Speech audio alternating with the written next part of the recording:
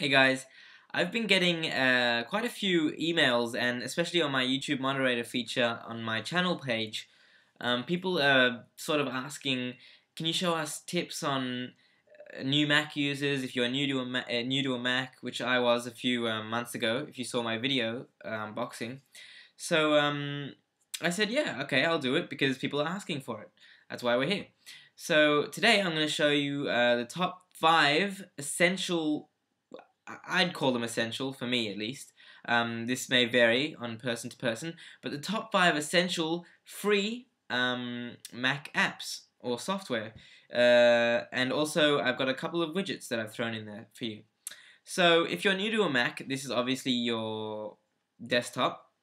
And the first app I have got for you, if you have seen my last video, it's called App Cleaner.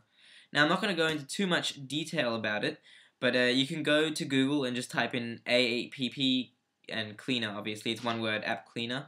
And basically, this is the easiest way to uninstall all your applications on a Mac. So, unfortunately, it's not that easy to uninstall applications on a Mac. But with this application, it's really, really easy to do. You pretty much select a application, for example, Adobe InDesign, and you hit search, and then it finds all the files associated with that application or that piece of software, and it has them all selected, and then you can hit delete, and it deletes all those files from your computer. Well, technically it puts them into your recycling bin, but once you empty that, they're gone from your computer. So that's a really handy feature, because most of the time when you uninstall files or uninstall software and applications on your computer, it does leave some temporary files behind, which you don't even know about. But this application will look for all those files and get rid of it.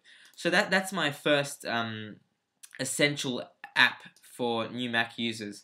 So moving on, the next app that I have is called VLC Player. Most of you would have heard of it. It's a nice little orange witch's hat logo. If you haven't seen it, you can just search VLC Player or VLC in Google, and it should be pretty much the first link. So basically, it's a player that can pretty much play most formats in the world. I'm not kidding. Especially if you're on a Mac and somebody sends you an AVI file or a file that only plays on a PC, VLC will play it on your Mac. It handles so many different codecs, it's not funny. If there's a codec that it doesn't handle, then I'd say there's something wrong with that video. It might be a virus. But it handles so many different codecs. QuickTime is great. Don't get me wrong, QuickTime is great, but this is even better for listening to music, playing tons of different video files. AVI, WMV, MOV, MP4, I can't even think, there's so many different, FLV, it plays flash files, all different sorts of files that I can't even think of right now. But try it out, it plays so many different file types, you'll be surprised. So that was a nice one for multimedia. The next one, pretty much keeping with the theme of VLC, if you have any DVDs of your own which you would like to rip onto your computer and put it onto any device, Handbrake is the option for you. This app you can find on Google, just search Handbrake, just like in your car, you got a handbrake, so that's what this is called. So you open it up, then once you have a DVD inserted, you can look for it, search for it, browse for it, and then once you have it selected, you can pretty much you can tell it what to output it as, like a iPhone format, MP4 format, all different formats, and you can edit it through chapters, stuff like that. It's really great, and it's free, so nothing wrong with that. It's quick to do, slide in your DVD, that's it, very easy. So that's if you want to rip DVDs, but what if you want to make, free phone calls or chat with your friends? Now, there are things like, I think it's called Adium, which actually is pretty good. I don't need it because I don't use that many chat clients, but that supports Yahoo chatting, AIM chatting, MSN, maybe even Facebook chatting, I'm not sure. But this chatty app, it really supports a lot of different clients, so you could use that. Or the alternative, which is what I use, is actually Skype. Now, many of you know Skype, and I mean, if you've been on a PC, you might have used it before. I have a lot of different friends here, and a lot of people, family, friends, and a lot of people that just randomly add me. Now, the interface is really great for Skype. You can double click a person, you can add like a contact, you can set a topic for a chat, you can call them using audio, you can video call them, so with video and audio, it's really personal, especially if you have friends or family around the world. It's really like you're kind of with them, you know, in the same room. You can have it full screen, and it's like they're really there. You can also share your desktop, your full screen desktop, or a selection, so they can see what you see on your desktop. You can also send files, and you can leave voicemails just like your mobile phone. It's really great. You can also, as well as that, you can also, if you have any Skype credit, which you obviously have to pay for, you can make really dirt cheap calls around the world, whether they're local or international, landline, mobile phone, anything. You can just pretty much get the keypad up here, and obviously once you have credit, and then you can pick whatever country you're going to call.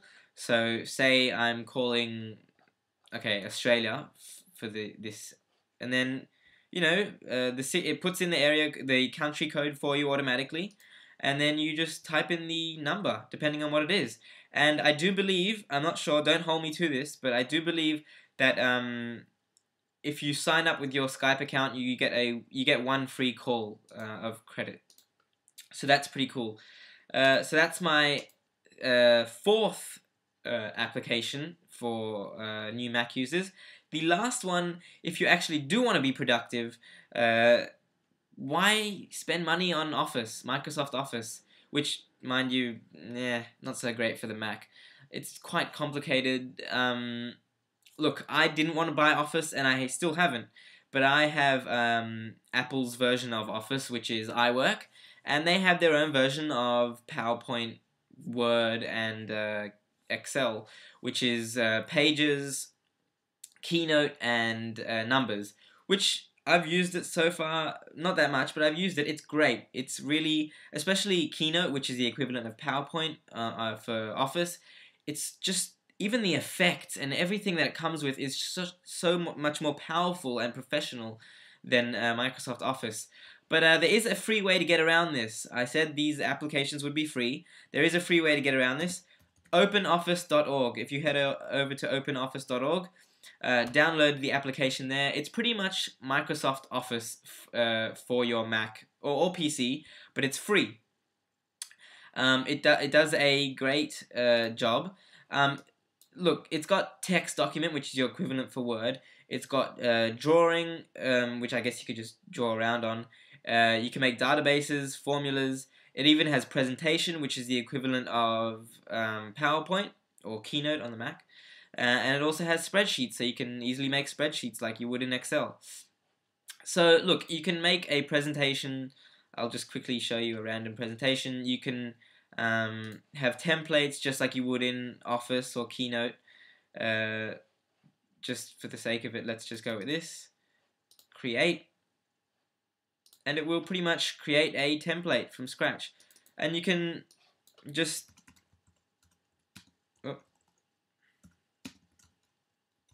You can easily make different things, PowerPoints. Look, if you don't use... sorry. If you're in school or anything like that, and you're only using this not very frequently, but you're just using it to jot down notes or make some Word documents, or even make a small presentation for your class, it's really great. It's free. It does everything that that Keynote will do on your Mac. It does everything that Office will do on your Mac. But if you're a professional, then you might not want to use it. You might want to spend that bit of extra money and buy Keynote, because Keynote is really, really good compared to Microsoft Office for the Mac. And don't worry about compatibility. If you're using Keynote and you want to do a presentation on a PC, you can export it as a Microsoft PowerPoint file, so it'll work on PCs. But Keynote's much more professional, and you can really wow your audience with iWork. I think it's very nice. So that's 5 applications for your new Mac. Now, what about widgets? If you don't know what widgets are, there should be on your keyboard a small icon under F4.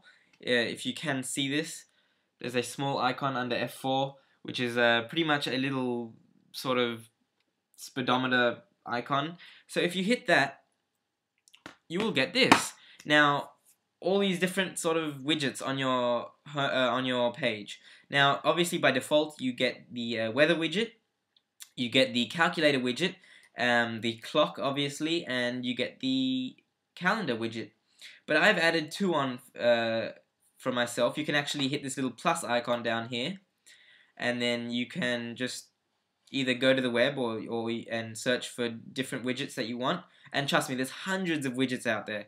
Or you can easily just take one of these that they're, I guess, offering to you down here. But I'm going to show you 2 that I have. The first one I have is called the Currency Converter, I believe. The Yahoo Finance Currency Exchange, obviously. There's so many different currency exchanges, but I'm just using this one. So right now I've got the Australian dollar versus the US dollar, and as you can see, it's 88 cents, which is quite good. It's gone up a bit recently. Also, this widget down here, which I really like, is called iStat Pro. I-S-A-T, iStat. I-S-T-A-T, sorry, Pro. And it's very easy to use. It gives you your... Look, if you're a nerd or geeky and you really want to know what your computer's doing inside, behind you, while you're not looking, this is a really great widget. It'll give you your CPU usage, your memory usage, how full your hard drives are, your network, the temperature of the actual laptop, how hot it's getting. As you can see, mine's 30 degrees Celsius at the moment, my hard drive. My CPU is 60 degrees Celsius at the moment, which is quite hot. It's hotter than the showers that I even have. You can see the exhaust, the fans, how fast they're spinning at the moment. And you can also, if you're not on a desktop and you're using a laptop, you can see your battery and the charge cycles, and 40 charge cycles I have right now, and you can see how good it's doing. Here's a little tip though, which I just found out. According to Apple, if you go over 300 charge cycles, your battery is not covered by the warranty, even AppleCare. So try and keep it plugged in for as long as you can, because if you go over 300 charge cycles, which should take you quite a while to do, but then if your battery dies after 300 charge cycles, they will not replace it for you. So that's pretty much it. 5 apps and 2 widgets. That should get you started. So I'll see you later, guys, and hope you enjoy your new Mac. Bye.